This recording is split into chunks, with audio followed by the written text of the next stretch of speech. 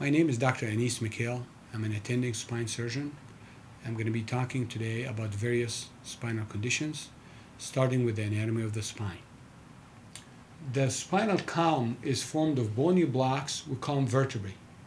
These vertebrae are connected together by discs, which are cushions. These are the shock absorbers. These vertebrae are also connected in the back by joints. These are the facet joints. They're one on each side. Inside the spinal column is the spinal canal. This canal runs from the skull all the way to the tailbone. In the cervical spine, which is the spine in the neck, lives the spinal cord. In the thoracic spine, or around the chest area, is also the spinal cord. And then in the lumbar spine, which is the lower back, the spine houses the nerve roots that go down to the lower extremity.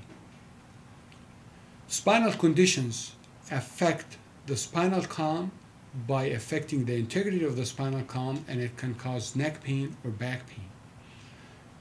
Also, other spinal conditions can affect the nerves or the spinal cord by causing impingement on the spinal cord and the nerves, and that can cause neurologic manifestations including pain, numbness, tingling, difficulty walking, as well as bowel bladder control problems.